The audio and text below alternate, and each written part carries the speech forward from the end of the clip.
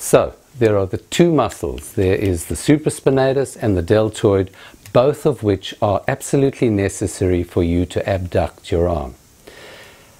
The deltoid attaches here and runs down there. So when it contracts, it will pull the arm up like this, and it will come around and it will pull the arm up. First movement. Now, the secret to lifting your arm up so that you do not have pain, which is the difficult movement for the shoulder, is that the sequence of firing of these two muscles has to be absolutely precise. As you decide, I'm going to lift my arm up, the first thing that fires is the supraspinatus. It has to be. So the supraspinatus fires, it pulls, it sucks the head into the glenoid fossa, pulls the head down. Now, in this situation, it's firm, it's stable, it's low. Now when the deltoid pulls, everything just slides in, and the tubercle slides in underneath the acromion. There's heaps of space. Under those circumstances, you have free, comfortable, painless movement. If, however, the supraspinatus is slow or doesn't fire properly, or if the supraspinatus is damaged, then the first movement that occurs is the deltoid contracts, it pulls the arm up, and now as it starts to pull it in, the head of the humerus digs in to the acromion, and the medical name of that is impingement.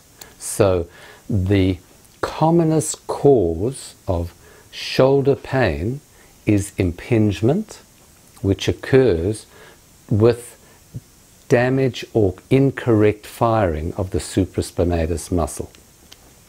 If the humerus gets pulled up and this digs in there, what will happen is that there are two structures that become damaged.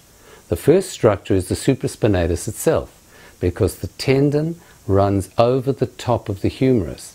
So if the humerus gets pulled up and digs in, it will damage the tendon each time you have that, each time it impinges. The second is that there is a bursa, which is a sac, which runs over the head of the humerus, and the bursa is there to allow smooth gliding.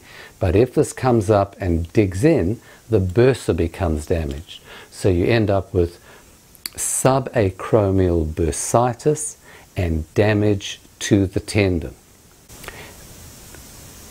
The thing that happens now is circular, because it hurts and the tendon has become damaged and the bursa starts getting inflamed, and therefore the tendon is inhibited, the muscle is inhibited from working because it's damaged, and the whole thing is grumpy.